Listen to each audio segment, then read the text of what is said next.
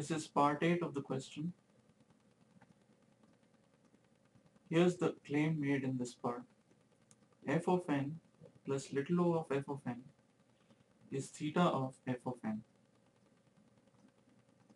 We need to either prove or disprove this.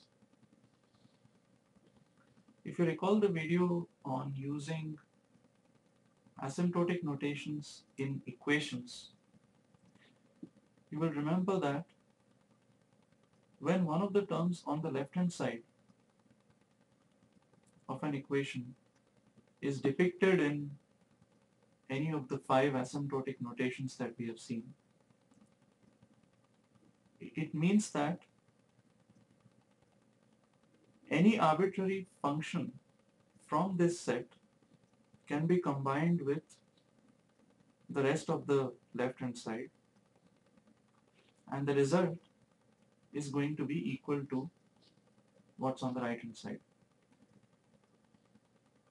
And likewise, if an asymptotic notation is used on the right hand side, we are saying that whatever function is generated by a combination of f of n and an arbitrary member of this set, that function is going to be in this set theta of f of n. It will be equal to some function in this set theta of f of n.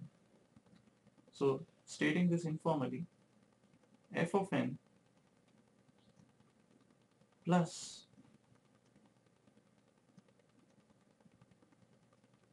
any member of this set little o of f of n. This is equivalent to saying take any function that grows smaller than f of n, whose rate of growth is smaller than the rate of growth of f of n.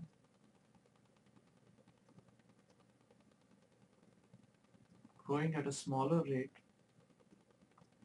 than f of n.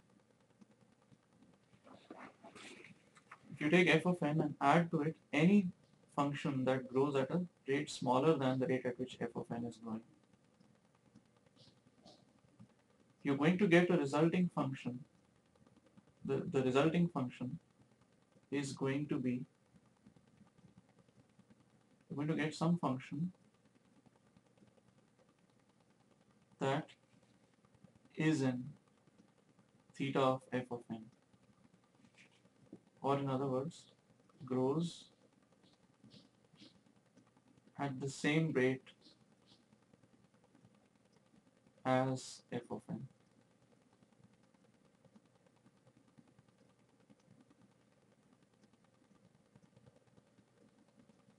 So intuitively this makes sense.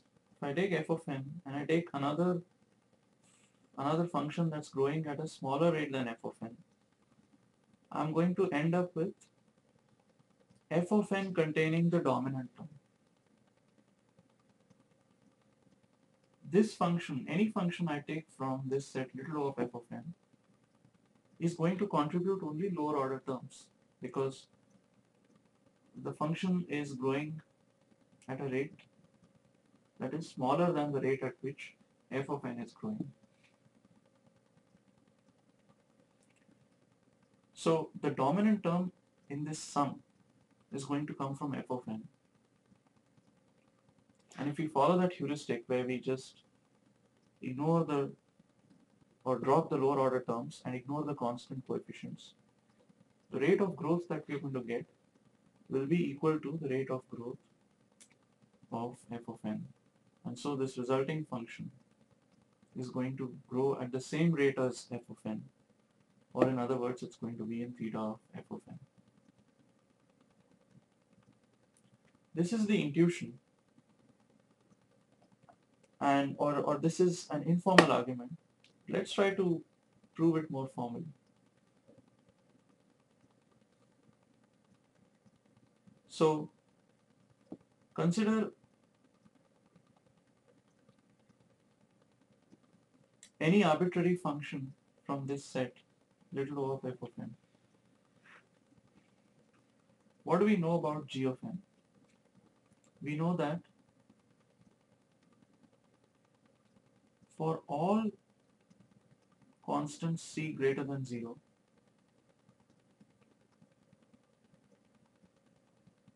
once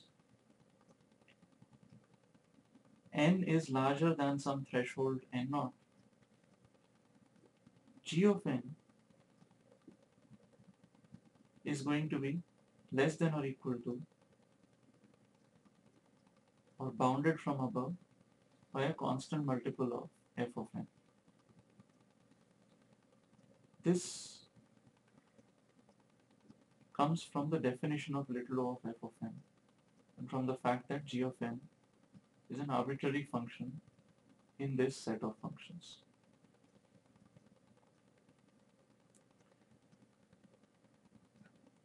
Now, what happens when we take the sum of f of n and g of n?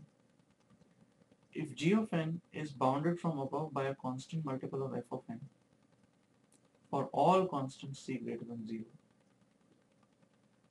we can also say that for all c greater than 0, once n is greater than or equal to n naught, some threshold, the sum of f of n plus g of n, which is the left hand side of this equation, is going to be less than or equal to c times f of n plus f of n.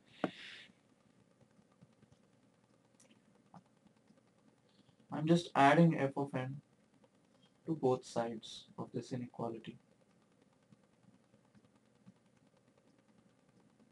What we get here is the left hand side of this equation, f of n plus g of n, and we need to prove or disprove that f of n plus g of n is in theta of f of n.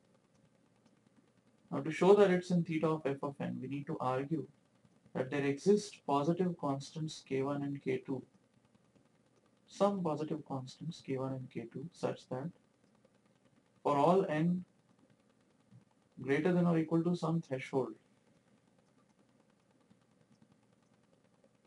f of n plus g of n is going to be sandwiched between two constant multiples of f of n, because they are claimed to be in theta of f of n.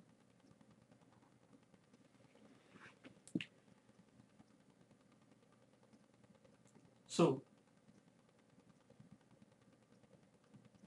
can we prove that f of n plus g of n is going to be greater than or equal to some constant multiple of f of n? Well, that's trivial, because if we just take c1 equal to 1, what do we get? F of n plus g of n must be greater than or equal to f of n. And that's trivially true. So, actually I should have written k1 and k2 here, not c1 and c2. But let's put k1 equal to 1. Okay, we need to prove that there are two constants for which this is true. So we can pick the constants ourselves. So let's pick k1 equal to 1 so that this will trivially be true. We could have picked k1 to be some number less than 1 as well. And if any fraction of f of n is going to be less than or equal to f of n plus any other function. So let's pick k1 equal to 1 here. Can we pick a k2 so that f of n plus g of n will be less than or equal to k2 times f of n? Well, this is where we need to use what we have obtained here from the information that was given to us.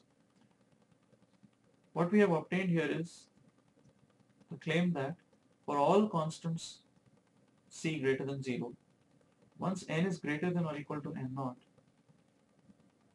f of n plus g of n will be bounded from above by c plus 1 times f of n.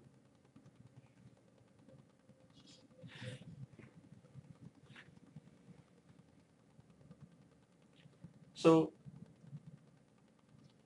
this applies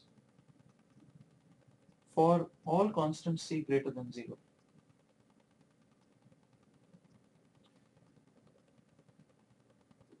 Now, if this holds for all constants c greater than 0, so what happens if c was slightly above 0? This c plus 1 would be slightly above 1. Now we have chosen k1 to be equal to 1. So clearly k2 needs to be greater than k1. So since we are at a liberty to choose any constant c greater than 0 for this to hold, f of n plus g of n to be less than or equal to c plus 1 times f of n, let's choose a suitable value of c so that c plus 1 ends up being k2. And since k1 is chosen to be 1, let's see if we can make c plus 1 equal to 2. And we can make c plus 1 equal to 2 by choosing c equal to 1. So if this holds for all c greater than 0, it must hold for c equal to 1. So for c equal to 1, f of n plus g of n must be less than or equal to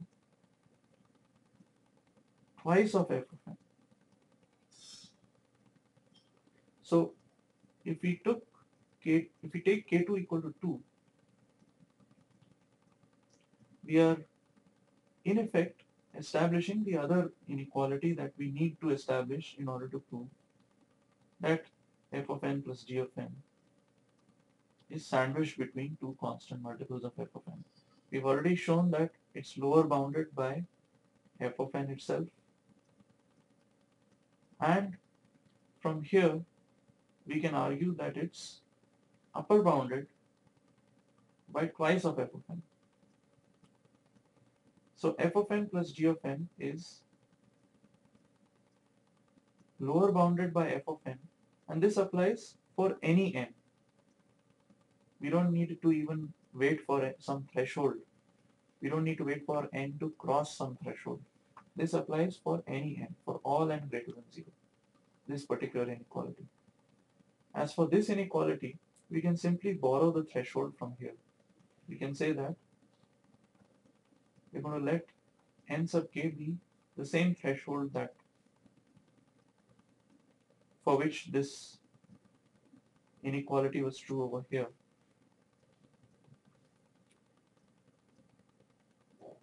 Which made f of n plus g of n be upper bounded by twice of f of n once this threshold was crossed. That's the threshold we're going to choose here. So we can claim now that f of n plus g of n is less than or equal to twice of f of n and greater than or equal to f of n for all n greater than or equal to n naught. And hence f of n plus g of n is in the set theta of f of n. And this applies for any function g of n that we may pick from this set. So we have proven that this conjecture is actually valid.